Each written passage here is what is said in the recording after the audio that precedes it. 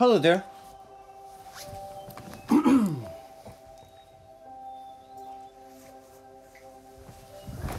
welcome to another talk. And this talk is called the electromagnetic field of the heart. I found this picture on the internet and I thought I would do a talk with this title and this picture. You see, in science now, in the Heart Math Institute, you know, they've found scientifically that the heart is more powerful than the brain. And that your heart is electromagnetic. But it's the right electromagnetic frequencies. You know, you've got wrong electromagnetic frequencies and right ones. I'm not allowed to talk about what the wrong ones are because I would get my talk taken down. You see, and those people that do that are not in their hearts. But, back to what I was talking about, the electromagnetic field of the heart, what the Heart Math Institute says, is that through that, you know, when we can actually connect through other people's hearts when we're heart-based and when other people are heart-based.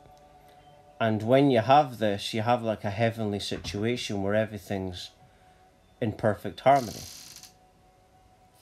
You know, you might have experienced that experience maybe only a few times in your life, but that's heart, you know, that heart connection situation. Like a psychic thing, and it's because the heart is the heart is telepathic. And yeah, I saw a talk by ageoftruth.tv. Someone was on, and this guy said that it was 60 times more powerful than the brain, the heart. You see, it used to just be new age nonsense, you know, but now the places like with the Heart Math Institute and also German New Medicine, they also proved that dis-ease is disease. And yeah, so that's what it is. Neuroticness is the fundamental, the core of illness. You know, they want you in. There's a part of your brain. You can look this up on Google. It's called the reptilian brain. The reptilian brain is fear, ego, anxiety, and that's when you're in your heart. Like, that's why people have like panic attacks, because they're in their reptilian brain. When you're heart based, I used to have terrible anxiety, crazy depression, suicidal thoughts, drinking alcohol, taking drugs. The drugs I take now are supplements,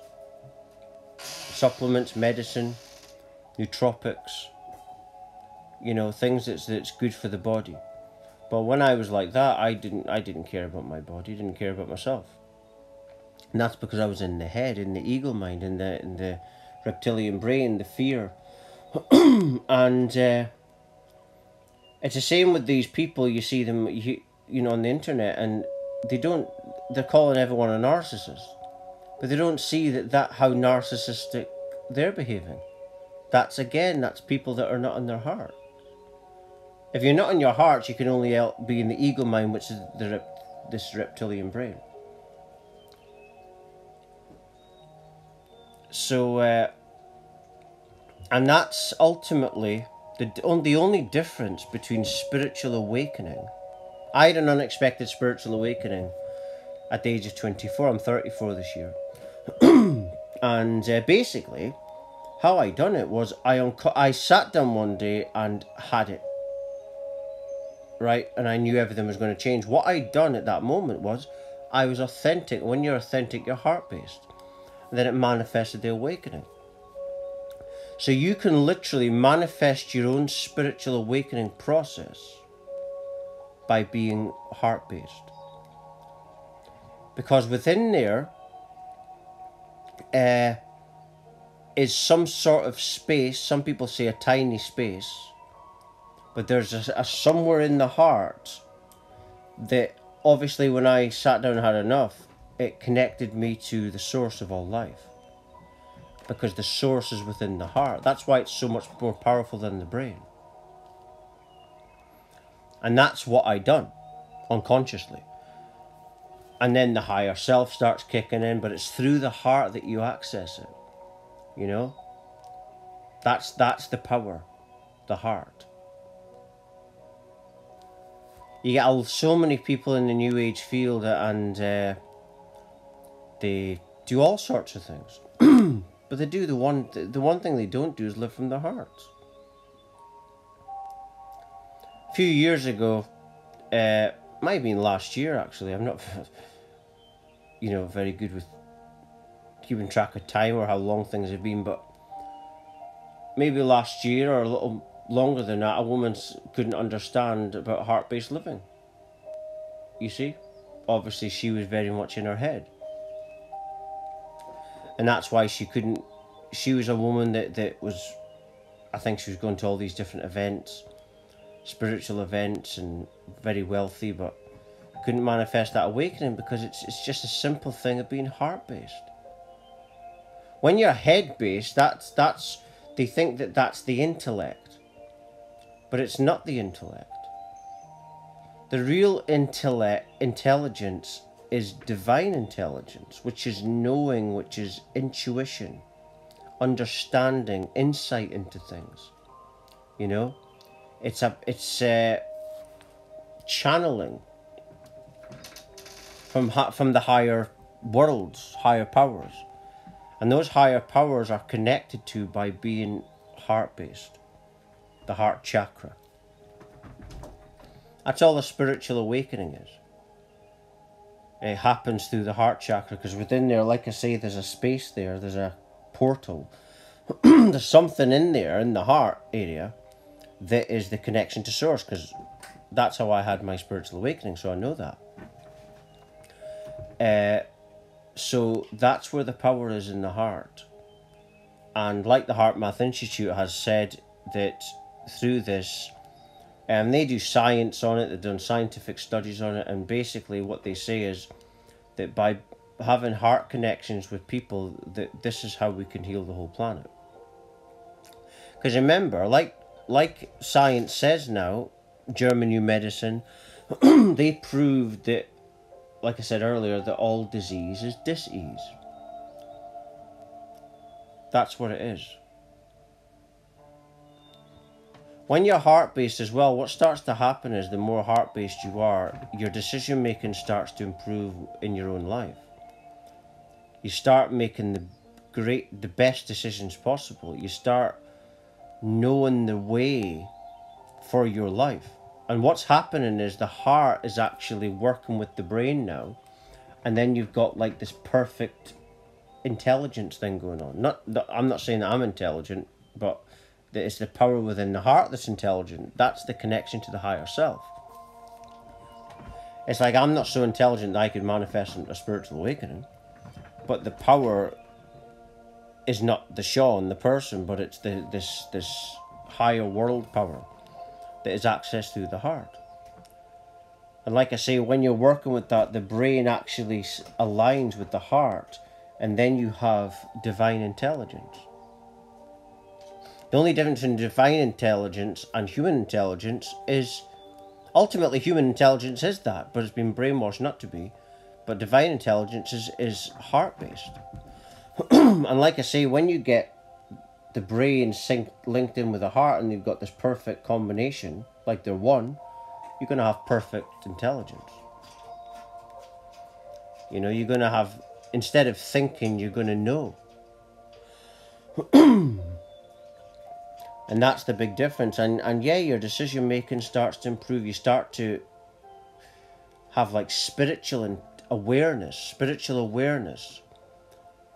where you know what to say at the right moment to say it.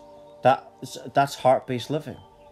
People that have had spiritual awakenings that don't know about heart-based living, this is what they talk about, but It's basically, it's heart-based living. Spiritual awakening is heart-based living. And so merely they are the same. And you can induce your own spiritual awakening simply by doing this. You know, in my talks I always give solutions, and that is the solution. And also narcissism, like I said earlier, get these people talking about narcissists, and they don't see that that's narcissistic. Calling someone a narcissist, you're trying to demonize them to boot yourself up. Therefore, you're being narcissistic. These people need to get in their hearts. Now, once you start getting in your heart, instead of demonizing a narcissist, you'll start to be non-judgmental towards the narcissist. You'll start being more forgiving towards the narcissist. You'll start to be more empathic towards the narcissist. Start to be compassionate towards the narcissist. And then you'll realize that the narcissist was never external, it was always internal. You see, and then you'll start to have, you know, forgiveness for yourself, and then you'll start having more empathy for the narcissist. Because you realize that the narcissist was within you all along. That's another thing heart-based living does. Like when I first started my spiritual awakening, I didn't know anything about heart-based living, and everything was becoming me. Because unconsciously, like I say, I was being heart-based.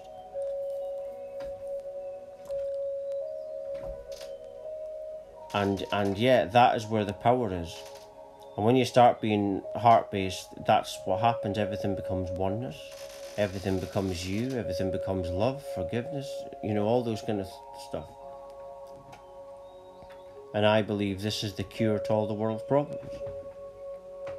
Because everything is emotion. We are emotional beings, and that's the core of everything that goes on. Everything's energy, and we create the energy by our thoughts and feelings. You know, if you're feeling feelings like jealousy, insecurity, that's not heart-based. That's ego-based.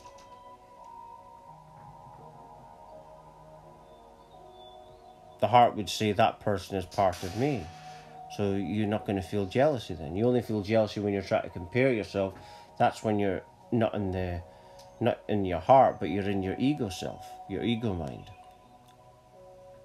But forgive yourself, you know, and when you forgive yourself, you're being heart-based there.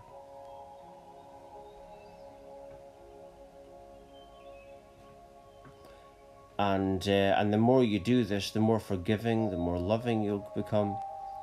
And you, like I said earlier, your decision-making becomes perfect in your own life. And this is the cure, like I said earlier, again, to all the world's problems, I believe. And I'm just going to leave it there. For latest updates, talks, news, research, and much, much more, please do visit my website, regular. I post there every day. My website address is www.lovelightfamily.com. Thank you.